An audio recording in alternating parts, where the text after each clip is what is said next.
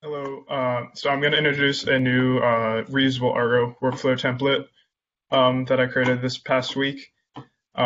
It's for sending Kafka messages um, through Argo workflows. Um, Green. So I just have a small script to run our security indicators benchmarks. I'll run that. Uh,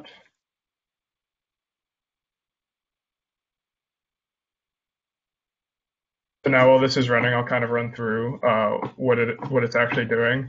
So this is our security indicators uh, benchmark. Can you I'll, can you enlarge it? Oh, thanks. yeah, yeah, it's doing that. So what it does is it will go download the package, run a couple scripts on it. This runs Bandit and Clock.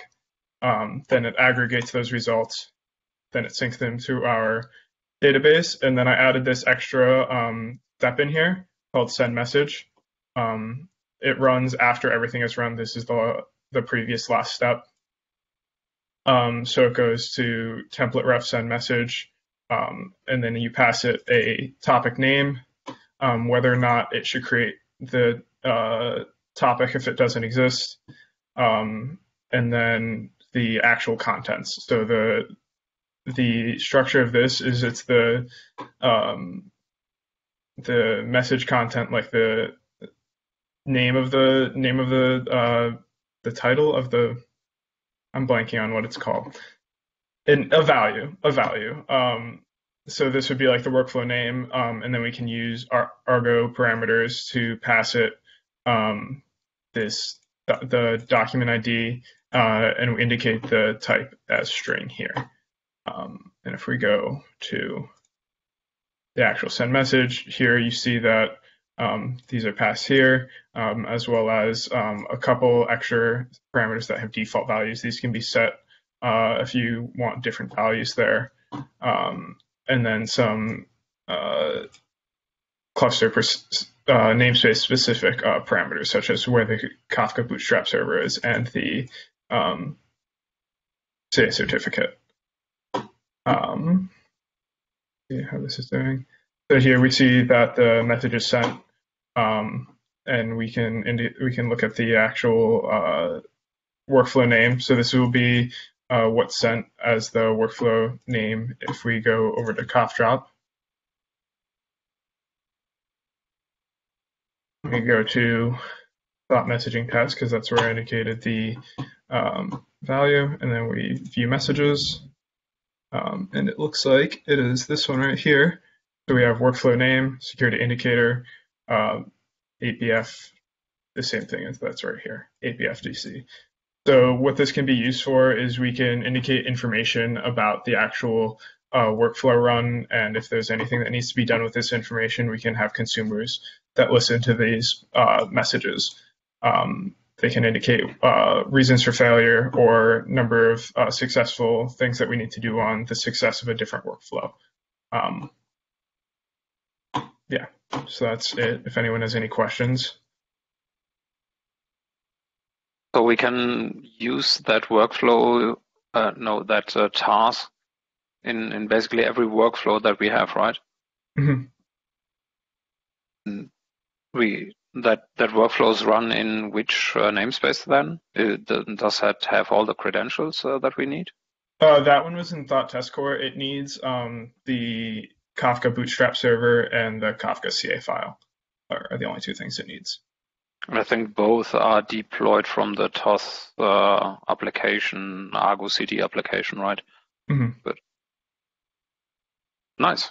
Thanks. Other questions? So,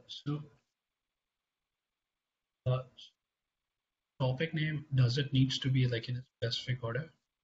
So the topic name has to be a Python identifier. So you can't have like dashes in the middle, and it has to start with letters. A letter. Yeah, and I also am going to disallow starting with double underscores.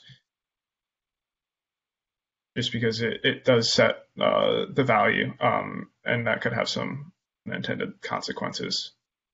Sure. Okay. There's another parameter, right? It says like create if not exist. Mhm. What does that mean? Is it create a message or is it creating a topic? So in thought messaging, we have a bunch of classes that we reuse for our producers and consumers. And create if not exist basically indicates that we want to use the message factory, and that there isn't a